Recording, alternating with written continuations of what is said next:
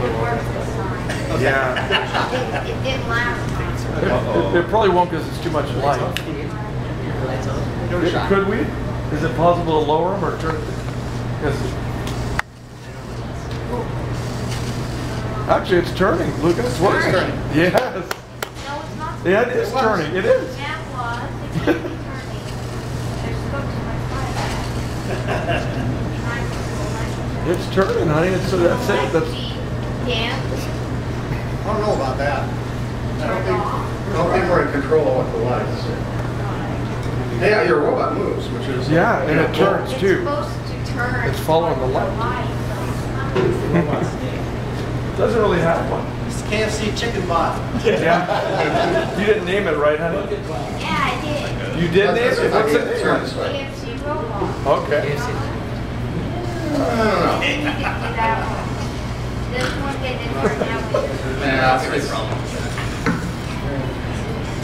There it goes. There it goes. There it goes. Yeah.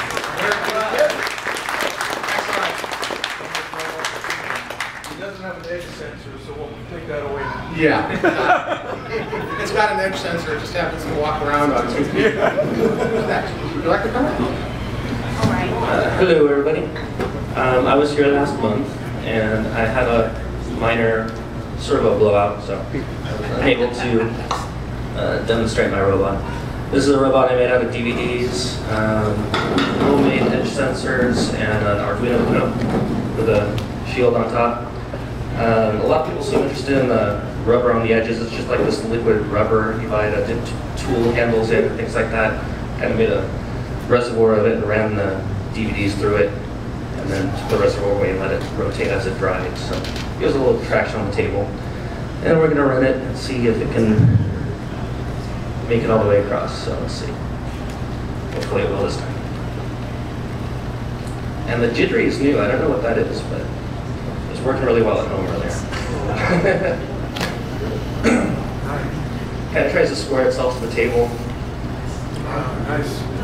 And then it'll... Oh. What are we doing? All right. Well, he's supposed to do a 90. Oh, there he goes.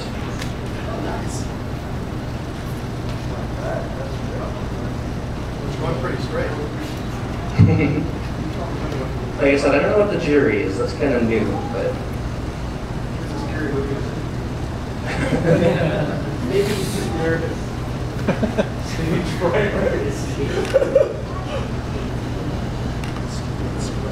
Yeah, kind of there you go. Yeah, it's only this mode, this forward mode, that's kind of jerky and all of a sudden. But Could it be the surface or something? no, I don't think it's the surface. It's the servo's jittery for some reason. So, you said a homemade detector. What did you do? There we go. All right. Well, he made it all the way across the long way. So.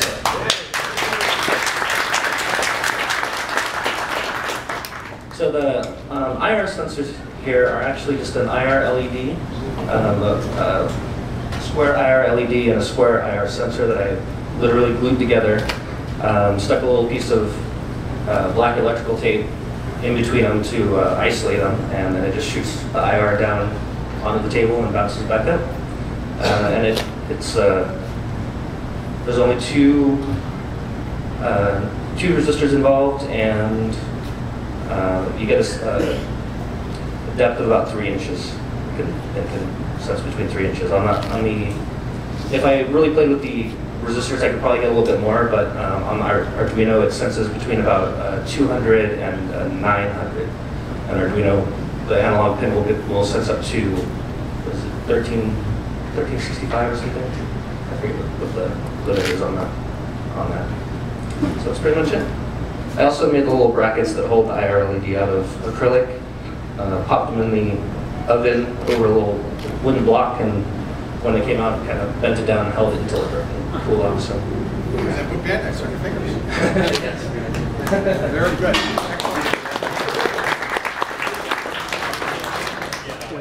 Okay. Wayne? I have to remember to keep turning on the mic. Okay, I see a whole slew of robots over there. Is anybody going to show them off? Yeah, it's going to show them. Okay. Oh, this is cool looking. Last one. Oh. Hey, so I'm Ryan, the host here at Google, and we had done some robotics projects here, and I've been meaning to show this off for a while, but when we were meeting in different buildings, I was just way too lazy to bring it there, so I just got it from upstairs. This is a little bit old, but this was meant to do mapping, and we wanted to see if we could map something like an office space using ROS Java, which I've talked about before, as a port of the robot operating system from Willow Garage to Java, so it can run natively on Android. And so the tablet here, this is a Zoom, would use the USB host to read into this USB bus that would read from this Hokoyu laser that would pan up and down. And then there's this Hokoyu up here that would be static and get a plane. So the one down here would be the main one for localization and mapping. And then this one was basically cliff detection. So it was looking if you were going to run into anything. There's just a power board down here and then an Arduino that was talking to the motor controllers and the encoders. The base is a Parallax kit. So you can go to parallax.com and you can buy these motors, which are made by Denso. I think they were originally for car windshield wipers. And they're incredibly powerful and quiet. And then these wheels ride very, very smooth. So the base is a kit that I really like. It's really stable. And then we hack together the rest. I don't have it running, but our intern over there, Daniel, is working on getting some of this stuff back operational. And by next month, hopefully before you leave your internship, we can demo it for you. But he's going to demo something else mapping related.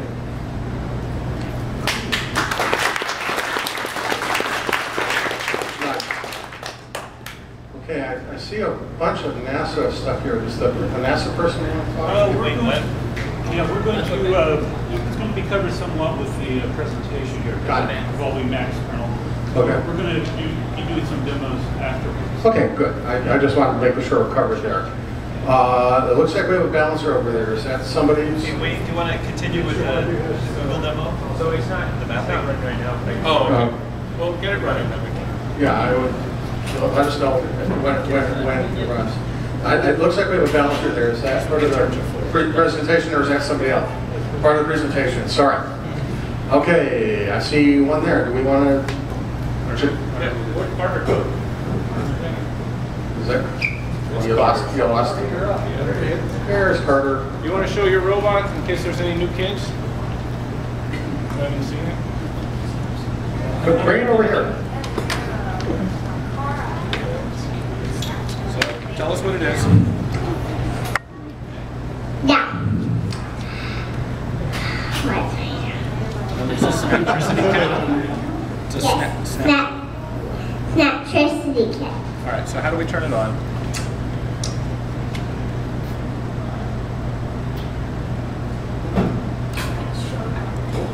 And how do we drive it?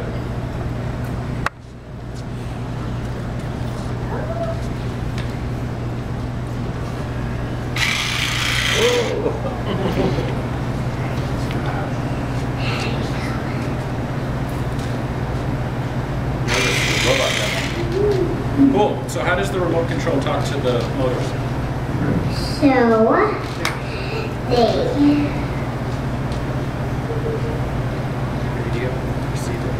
the radio receiver. Where's the receiver? Here.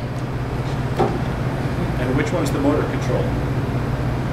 This one. That's close. I mean this one. That's the motor control, right? Cool. So I think we showed this off once before, but if you have kids, this was a really great kit because you put it all together and you see how the resistors and the diodes work. This is the default configuration that they recommend out of the box, but of course you can rewire it and do a lot of different things with it. It came with a fan and lights and other accessories that you can control with the remote control. So I recommend it for all of you. It's a lot of fun to play with. Anything else, Carter? No. Thank you.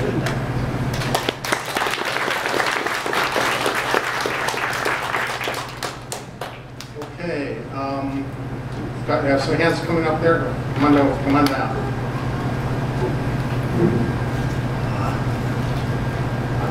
You guys can do. John, is that your robot? Not tonight.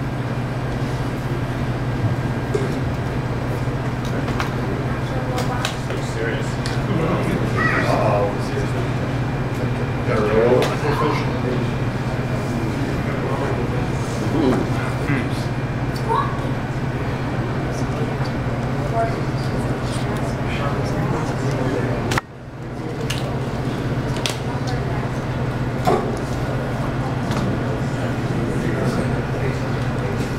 Hi, my name is Jonathan. Work here at Brew. This is just a side project. This is Six-Pack, an autonomous robot that's part of a project that I have to design a dynamically balanced open source biped. And I showed him last time I was here, and I said I'd come back when he's walking, and he's not real great at it yet, but he's walking. So I'd give him a demo. A little bit first is he's got a depth cam up top, and this is a Atom-based computer up top, 1.6 gigahertz. Right now it's not actually running things. There's a microcontroller that's underneath that interacts with the motors. So, but once the whole pipeline gets hooked up, we'll be doing some computer vision up top.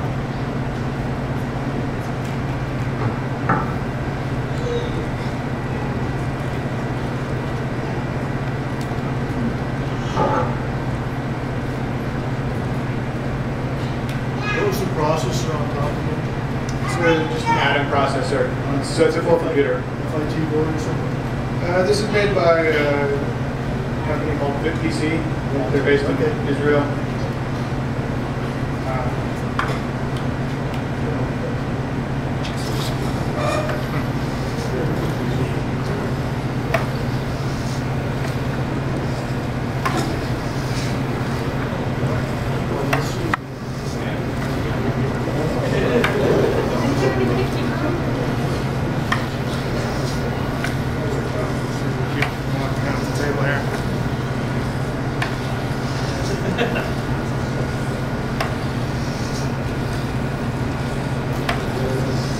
What does the LED show? This is the voltage. So he's got a 4-cell micro powering this, and you want to make sure the voltage doesn't drop below 14 volts.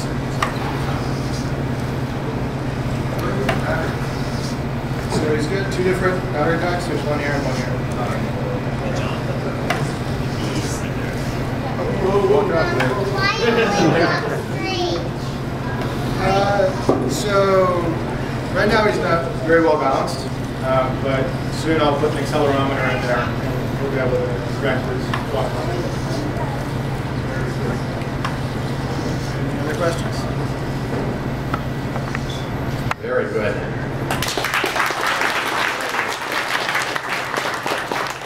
Okay.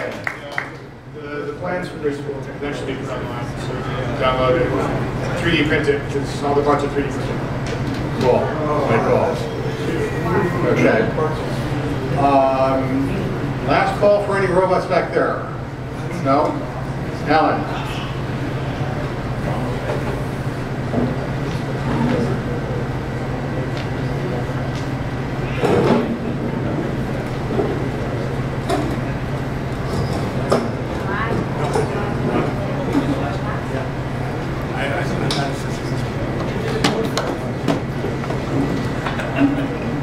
Hi, my name's Alan.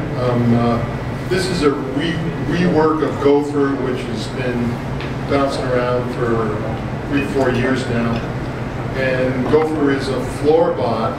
The goal ultimately is to have a platform that's under 40 pounds and is strong enough to open a door. So one of the problems with it's an idea for a domestic robot. So it's nice that it can maybe move a vacuum across the floor, but then when it gets to that closed door, it can't go to the next room. So that's the goal, to get something around 40 pounds that can fit in the car, that I can demo, that can actually go and open the door. So hopefully next month's Florbot Challenge will work. So this is a stage 2 prototype. I'm trying to work out the mechanical parts before I worry about autonomy. So right now it just has bounded autonomy with 3 sensors.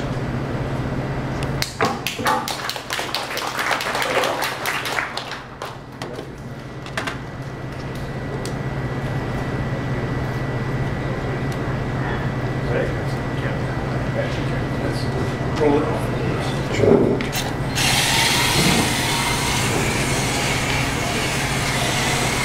So bounded autonomy is forward obstacle sense, plus sense, bump sense.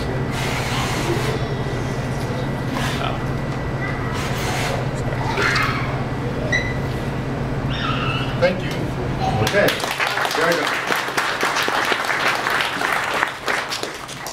Okay, we got some serious iron coming here. So Nathaniel here was not expecting to demo today. I said, why not? Tell us what you built. Alright, so this is not a project I built from the ground up. In fact, Ryan had sent an email about some really awesome projects. This one being one of them, the other one being Parsec over there. And essentially what you have here is, I think it's like a 283 LiDAR with 6.5 IMU and has I guess 9.5 IMU. And essentially what you can do is transform the, laser scan with the IMU and, kind of get a point cloud from it.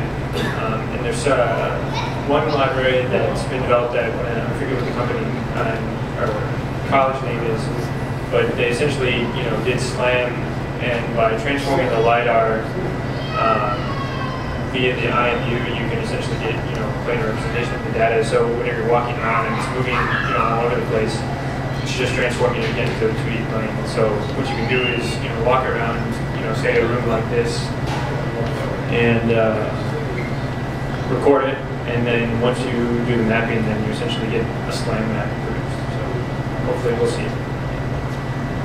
All right, while he's stopping that, it was recording that whole time, and then he's going to plug it in, and you can see it create the map from the log file.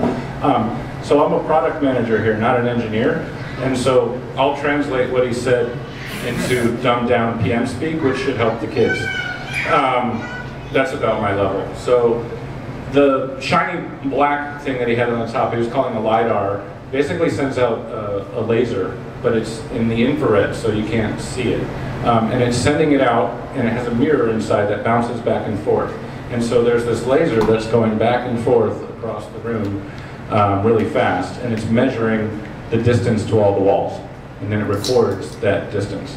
And then the little orange thing on there that he called a 9DOV IMU is, because he just likes acronyms, is a 9 degree of freedom inertial measurement unit.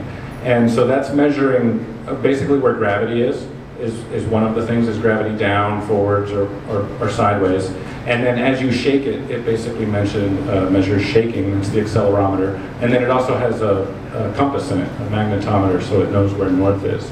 And so with all of that information, it knows basically how that laser is pointed, and it knows the measurement to all the walls nearby. And so with that data, you can run SLAM, simultaneous localization and mapping, and recreate the map. And the university he mentioned was in Munich. It's called Hector SLAM. And so SLAM is a concept, this localization and mapping, and there are many different ways to do it. You can do it real time, you can do it post time. And this university in Munich has just this amazing post-processed SLAM. It's phenomenal. And hopefully we'll see those results now that I've hyped it up a lot for you, Nathaniel. Oh, hit the present on the remote. Interns don't know how to work the equipment here. Hit the blue button.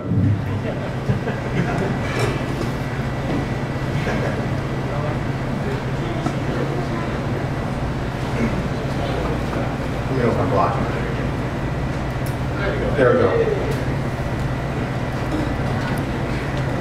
Alright, so there's something called RBIS, and RBIS essentially is a way to visualize any sort of all data inside Rob's microphone.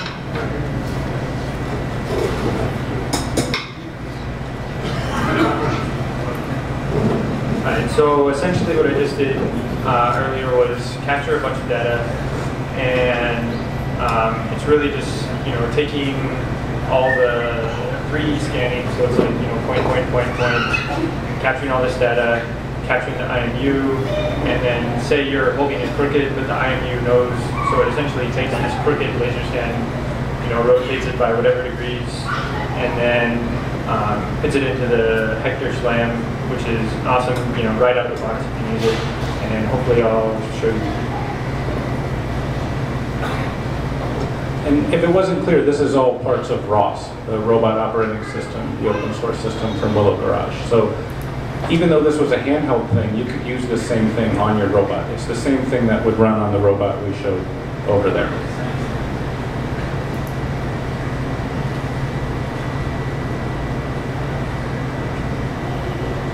So although it might look, you can kind of see the coordinates moving around and stuff, so that's the person with the IMU moving around. Fortunately, the battery lead came out whenever I was doing this over there. So you have a not very visible map. You can kind of see walls, off to the side. It's also capturing a lot of your heads and bodies and everything, so it's not going to be quite clear, but essentially the idea is, you walk through a room like this without a bunch of people in it, that's this dense, and you'll be able to get all the walls populated and everything, and you could create maps very easily. So you can just walk through the place and you have a map. So it's a really fun project to do. And this is no, it's the battery lead came out on this. He's new here and he already knows to blame the battery. All right, I think that's about it. But yeah, so I guess all of this is available online as well. There's ROS Java in that repository. There's the Google code for doing Google handheld scanning, so you can go pick yourself up Coil, LiDAR, and IMU and do this yourself too if you want.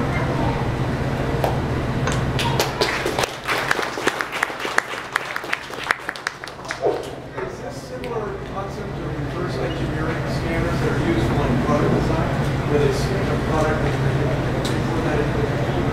Or is the opposite? It's kind of like the opposite. In terms of, you're moving around rather than you're moving the object around? Well, I've seen these in magazines where you can scan like a product like this and scan it and import it to the computer inside. Yeah, so you could take this scanner and you could, Hector Slam is used right now for, they mostly use it for mapping areas, but if you wanted to, you could do similar things for just, having, a laser scanner, and you could just be scanning an object and you can take that data and create meshes with it as well. One difference is this SLAM is normally for a flat plane, so it's for a map, traditionally. And the scanners you mentioned are traditionally to get a 3D mesh. But Ted was talking about, he's got the MakerBot now and he's gone crazy printing things. There's actually a cheap 3D scanner, if any of you were interested. We always talk about the 3D printing, but you need to print some thing. So how do you get the thing? It's called the David scanner. You're not going to get super high accuracy, but it's a webcam and a laser pointer, and you wave the laser pointer over the object and it triangulates the shape and gives you a mesh. It's a few $100 and it'll get you something. The next thing up is probably something like the Next Engine, which is probably like $1,500, and so there's a big leap there. But you can scan something in minutes and then print it. I think we're done. Okay.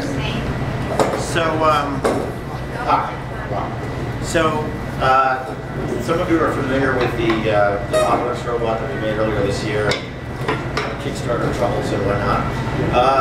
But I got a MakerBot. I got a MakerBot, and I basically, we had an intern this summer, and I tasked the intern with taking all the 3D models that we had for the robot and making them so that we could print them on the MakerBot. And then spent a lot of time fiddling with the MakerBot to the point now where we have really great output quality. So this entire robot, other than the treads and the metal pieces, was done on a MakerBot, which, it's a $2,000 3D printer, and the consumables cost $30 a kilogram. Okay, which and I bought, I don't know, 5 kilograms of consumables, and I have a whole box of parts that we printed that weren't the right shape or size or whatever, and haven't even made a dent in the 5 kilograms of consumable. So all the plastic parts here were printed for pennies, and I want to say maybe it takes 10 hours worth of printing to print all the parts to make a complete robot. So, I mean, I'm just completely blown away at how the print quality has come from the cupcake. And I blame my decision to buy a MakerBot on Dave Curtis. And he blazed the way by basically, he and Shiloh built a cupcake together and produced some early plastic parts with it and made a lot of things and constantly improved it. And I remember we asked him one day, I said, hey, so what do you think about the MakerBot? And Dave said, well, it's more of a way of life than it is actually a 3D printer. And so it's a lifestyle decision. So it's come a long way since then. And the ones that these parts were made on is the Replicator, which is the one that was just released in January, and they showed it profusely at the Maker Faire. But anyway, we were able to take the robots that we had and print out new ones, and in cool colors and stuff. And you want to come help me run it, and then we can drive it around and stuff while I talk about it. That's the purple one. Which one's the purple one? That's the purple one. And so in this case, the robot can get up and down and drive around. For those of you who weren't familiar with it before, this is a robot we've shown at the club before.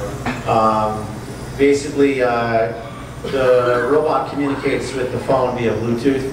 The phone can actually live on the robot, and it can have a little, uses a suction cup to hold the phone so it drives around. And then Brandon here got a version of Ross Java running on the phone, so you can have a full-on Ross robot but that lives on a tabletop. That was the initial intention. So anyway, come around and check it out if you're interested in MakerBot stuff. I'm totally fanatical about the darn thing now, since I've spent a bunch of time fiddling with it. The most impressive part on the entire robot that Dave was pointing out is this little tiny one. We're able to actually print servo splines on the MakerBot and have them mate with a servo, which is a really tiny little thing. And so that gives you an idea of what the resolution it can be is. So that the 3D printer you got, I mean, it's turnkey, right? I mean, you spend your money and it comes when you start printing. Right. You don't have to assemble it like the original one. The original one was a kit. This one shows up in a box. You set it up and you can conceivably start printing right away. Although it doesn't really actually work out that way. You spend your first 2 or 3 days doing nothing but going through a list of tweaks that you found online that you should make to it. And then eventually it comes to a point where you can get reasonable printouts. And then we tweaked it for a month probably, and then arrived at a point now where we can get plastic coming off of it that looks as good as other 3D printers, but for nothing. Questions? Yes? Why you are going to do the other 2 robots? Oh, we'll make the other ones go later on, and you guys can come around and check it out. But after the presentation, during the interactive part, yeah. Put a cheat sheet up for how to make plastics and stuff. Yeah, I was gonna. I have a website with a blog and stuff, and I was gonna start putting some of the things on there. One of the former president of this club, Chuck McManus, he just bought a MakerBot, and I just sent him this huge list of stuff, and he got his up and running really well within a couple of days. So there's a few items that you just got to do if you get it, and come find me or whatever, and I'll give you all the tips on how to make it work like a dream. So, anybody else? Yes. Okay. So he has an application on the phone. It's a little joystick, and it allows you to drive the robot around and make it stand up and lay down. And then we have these funny little interactive character apps that live on the phone that that isn't on the phone that's on there right now, but it's funny and silly, and it's a lot like a toy. So it's a lot of fun to drive the robot around, and later on, maybe you can come around and we'll fire it up and you can drive them around. Well, we made them. We made them just down the street from here. We printed them out on a printer that prints in plastic. So it's very cool. Yeah, exactly. The red one is cool, and this is the new MakerBot has a dual extrusion head, so it can actually emit 2 different colors of plastic at the same time. So you can see the side here has a red inlay that was printed using red while the main part was printed in black. And so you can actually make inlaid parts and things that are 2 colors at the same time. What's like the quality of the plastic as like the strength? It's very strong. It's ABS, is the plastic that it prints in. It's not as strong as the plastics that come from Shapeways, which is like the cheapest printing bureau that's out there. And the Shapeway quality is much better than this, but for a $2,000 printer that sits on your desk, it's pretty darn good. And then the other material you can print in is PLA, which is a lot more brittle, but it's a higher resolution and a better print quality. Compared to a $20,000 dimension. Correct, compared to a $20,000 dimension, or there's a $50,000 dimension printer that lives over at the tech shop that prints almost equivalent output quality to this. But the Shapeway print quality is better than this. And we printed an entire robot from Shapeway. Actually, how many? We've got enough parts to build 3. About 3 robots, and it was about $250 for all the parts to build 3 robots from Shapeway. And each robot probably has 12 different plastic parts that it needs to put together. Another question? One more? How much does it pay? Oh, it doesn't, well, we made them, so we're not selling them, so it doesn't, I don't know. It costs whatever the time that it takes to print, I guess. So, yeah, make me an offer. Anybody else? Okay, thank you. Excellent. We have a very short poster presentation. Just bring it up here right now. The people in back aren't going to be able to see this. Okay. Sit down. There's not much you're at the end. Okay. Hi. Nice to meet you all. My name is Gal. Just came to the Valley a month ago. And I have a confession to make. I really hate folding laundry. Really. I'm bad at it. I can't help my wife. I hate it. And basically, I just want to get rid of it. So, this is Foldimate. Foldimate is a robot we invented in order to help us fold laundry and clothes.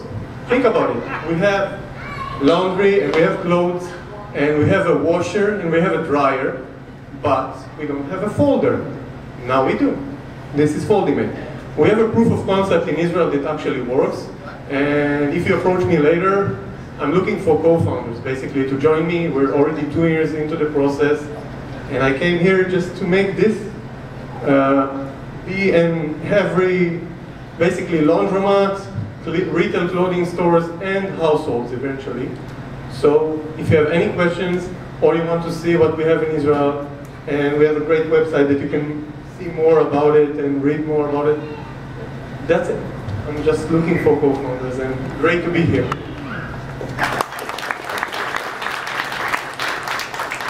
Thank you very much.